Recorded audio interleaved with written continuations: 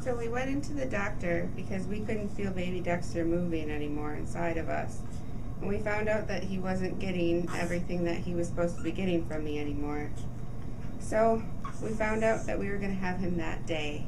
And we went and we had him in about an hour with a C-section. He went right to the NICU, spent some time there working on his collapsed lung and then really learning how to eat. We spent 18 days there and we're finally able to bring him home when he was about 4.5 pounds. Are you going to be happy?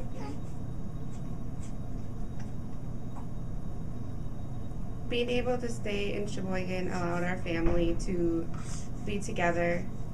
I was able to stay at the hospital the whole time so we could be part of all of his feedings and get all of our snuggle and kangaroo time in so that we didn't have to miss out on that initial bonding experience that all moms get.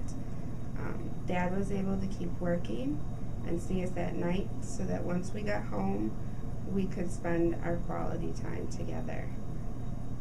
We really appreciated all the love and support from the NICU nurses, not only for Dexter but for us as a family emotionally.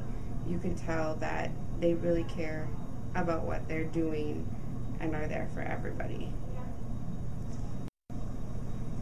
Being that I had gestational diabetes and my family's babies usually were 9 and 10 pound babies, I had prepared myself to have a large baby myself.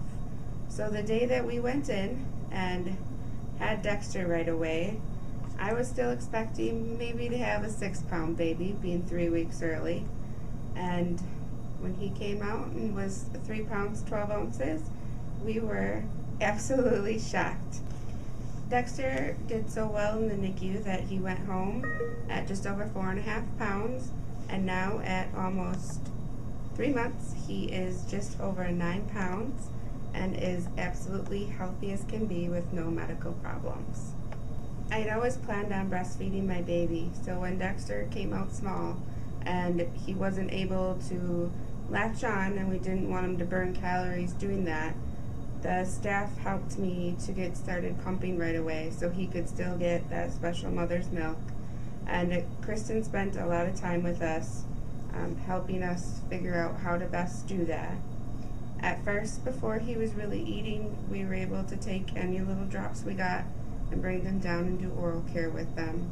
And the staff was very helpful with that.